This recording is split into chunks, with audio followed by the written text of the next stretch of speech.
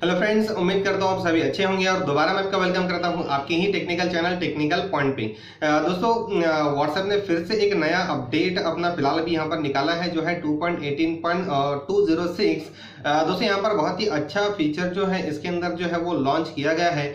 और जैसे कि हम जानते हैं कि जितना भी मीडिया हमारे व्हाट्सएप के ऊपर होता है वो अलग अलग फॉर्मेट्स के अंदर होता है। जैसे अलग अलग तरीके की फाइल्स होती है, जो हमारी चैट्स होती है, इनके अलावा जितना भी हमारा डेटा होता है, जैसे कोई ऑडियो फाइल हमें भेजता है, उसी तरीके से जो है कोई इमेज होती है, उसी तरीके से कोई वीडियो होता है, और भी बहुत सारे डॉक्यूमेंट्स और भी बहुत सारी चीजें जो है मैं बात कर रहा हूँ मीडिया की, जो वो टैप करके जिसे हम डाउनलोड करते हैं हमारे व्हाट्सएप के किसी भी इंडिविजुअल चैट्स में या तो फिर किसी ग्रुप से। तो दोस्तों, यहाँ पर फिलहाल एक अच्छा फीचर जो है वो व्हाट्सएप के अंदर आया है इस वर्जन में, जो है री डाउनलोडिंग का।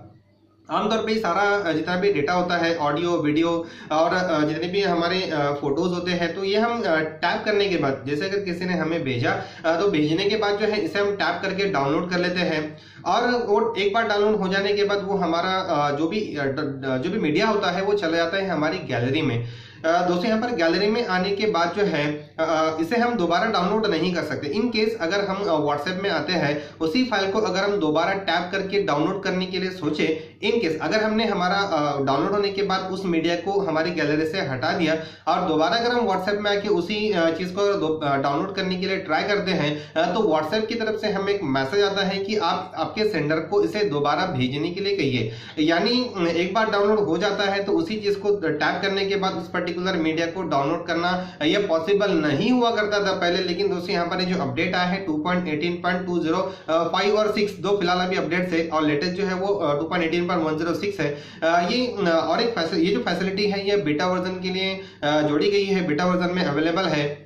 दोस्तों, यहाँ पर एक्चुअल में ये फीचर अभी इस वर्जन में तो नहीं लाएगा, ये कुछ वर्जन पहले का फीचर है। ये इसके अंदर कुछ जो वो चेंजेस चल रहे थे पहले से, और फिलहाल अभी यहाँ पर जो है लगभग ये फीचर जो है वो मिलने वाला है। यानी यहाँ पर एक टेंशन हमारा जो है वो दूर होने वाला है कि हमारा मीडिया अगर हमारी गैलरी से व्हाट्सएप से डाउनलोड करने के बाद भी अगर गैलरी से डिलीट हो जाता है तो हम उसे आसानी से रिकवर कर पाएंगे।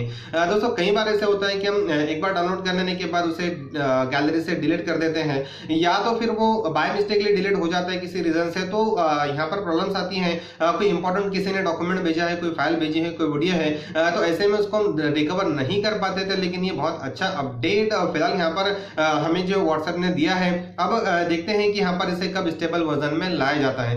दोस्तों, यहाँ पर एक चीज मैं आपको और बता दूं, इससे पहले भी मैंने व्हाट्सएप के बहुत सारे अपडेट्स के वीडियो जो है आपको दिए हैं। इनकेस अगर आप इस चैनल पर नए हैं तो वहां पर उन सारे और अगर आप जितने भी अपडेट्स व्हाट्सएप के आते हैं उनके बारे में जानना चाहते हैं तो उन सारे वीडियोस को भी आप देख लीजिए। और ऐसे ही वीडियोस जो है, जैसे ही कोई नया अपडेट आता है तो मैं कोशिश करता हूं कि सबसे पहले व्हाट्सएप का अपडेट जो है इसके बारे में, भले ही वो छोटा हो बड़ा हो कैसे भी हो, उसके बारे में मैं आपको जो है वो जल्द से जल्द बताऊं। दोस्तों, अगर आपने पुरानी वीडियोस नहीं देखे तो वो भी आप देख लीजिए कि डे बाय डे जो है क्या व्हाट्सएप की तरफ से चेंजेस होते जा रहे हैं। ये सारी चीजें जो है मैं आपसे शेयर करते रहता हूं, और आगे भी जो है ऐसे ही इंफॉर्मेशन इंस्टेंटली मैं आपके लिए व्हाट्सएप के अपडेट जो है वो लाता रहूंगा। एक्चुअल में यहाँ पर एक रीजन ये है व्हाट्सएप के अपडेट्स को बार बार देने का, क्योंकि हम जानते हैं हमारी फिलहाल हमारे मोबाइल के अंदर जो है कितने एप्लीकेशंस हैं, उसके अंदर से व्हाट्सएप एक ऐसा कॉमन एप्लीकेशन है जो ज्यादातर लोग इस्तेमाल करते हैं। तो इसके अलावा